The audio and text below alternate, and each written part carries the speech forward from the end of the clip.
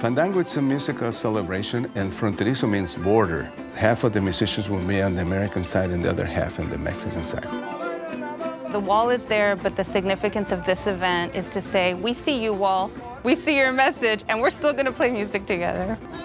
Music doesn't have any borders, and the fact that people are singing across borders is beyond symbolic. No matter how many walls they make, the birds are still gonna be able to fly through them. The music's still gonna go through it.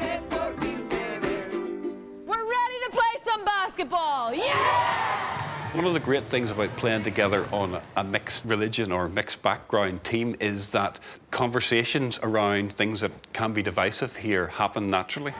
Yes, it's a basketball program, but it's actually a peace building and reconciliation program. Those that learn to play together can live together. Without peace players, my children would not have the opportunity to mix with a Protestant. Honestly, peace players gave me my best friend in the world. Hatred doesn't work. Friendship does. We have a chorus with Israelis and Palestinian kids, while basically the region is at war.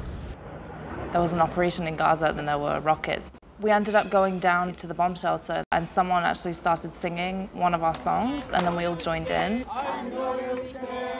Yeah, the concert is definitely going to happen. I think the kids will show up. With dialogue, we build true friendship between people. I didn't really get the chance to interact with Jews or other people, but with this choir, I was able to make friends. The yin and yang on the wall, it represents us completing each other. This is a message to Jerusalem. This model is working. Our existence is a big hope for the future. I agree. The Sisterhood of Salam Shalom is an organization of Jewish and Muslim women who come together under the belief that if you know someone, you can't possibly hate them. Joining this group has been really transformative for me. It's changed my perspective, honestly, towards Judaism, towards Islam. There are so many similarities. We're not trying to change the world. We're just changing our world.